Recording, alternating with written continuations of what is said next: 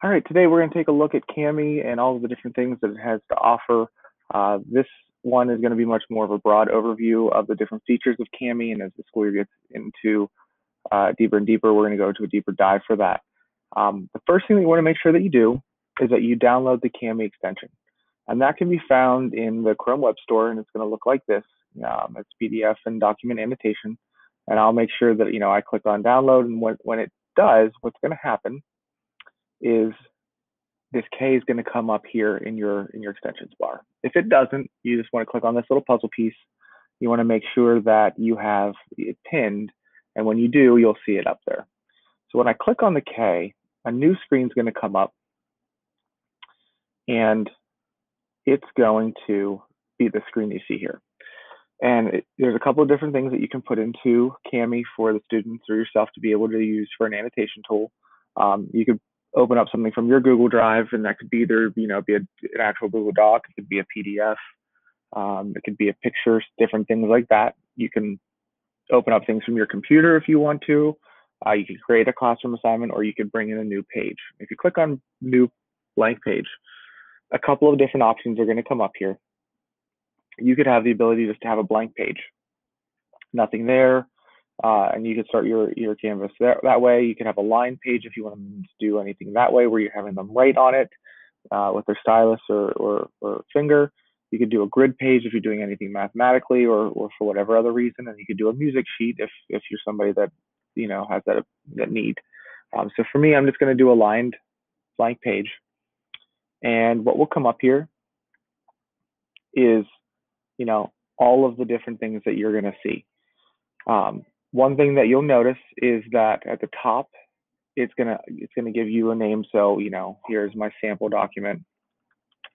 I'll rename this, and you're gonna see that there is the ability to open a file or to save. Once you download the Kami extension, it's always going to save it automatically. You can still hit save, and it'll go well that way, but it's always going to save.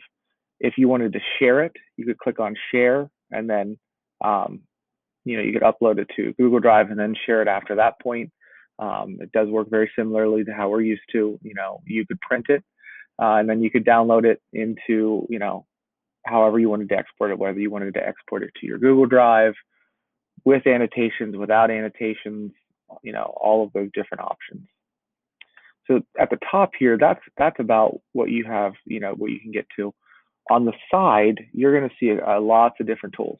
So I'm going to go into another example, one in which I uploaded something from my Google Drive. This is actually a doc. And in here, you're going to see the ability to hit the select tool. And if you do that, then you could select different things. You could use that to scroll if you're on a computer. If you wanted to do select annotations, you could do all of those different things. You have the dictionary option. So if you have somebody that needs to look up a word, you could just over here and highlight it, and the dictionary will come up. You could do text to speech, where you're talking in there and you're putting a comment in, or you're putting something for an annotation in.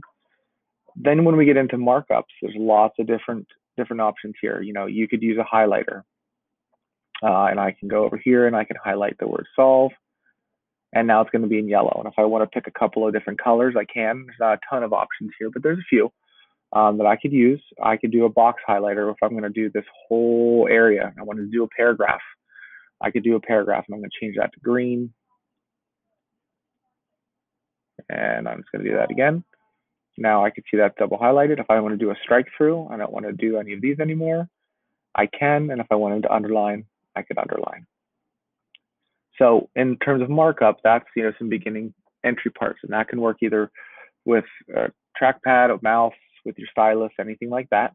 If I wanted to add a comment, all right, there's lots of different ways we can add comments. So I'm going to go over to another example, and I'm going to see here that this is a political cartoon. And let's say I wanted the students to do a number of different annotations on their understanding of what this means, and then how that has changed over time. I could click on that, and I could put in a text comment, where I have it over here. I could put in the text comment. I could do a voice comment. If I wanted to, I could do a video comment that you'll see over here. and that's where maybe these are the directions you want them to do, and that's how you put them in. And if you wanted to do a screen capture, like a screencastify through that, you could do that and show all of those different examples. If I wanted to add a text box, I could add a text box and bring that in there. If I wanted to use any of the equation editors, if anybody's out there in the math world, you can add any of these different symbols in there.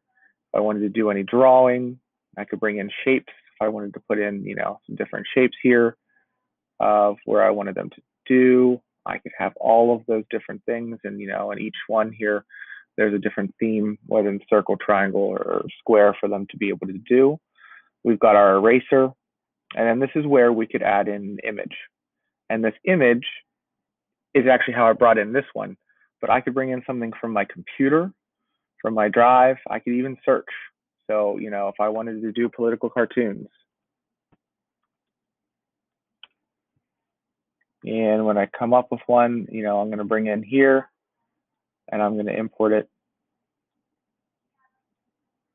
And I'm going to select it right here. I can bring this in and I could have them compare and contrast, those two different ones if I really wanted to. And then lastly, I could bring in a signature.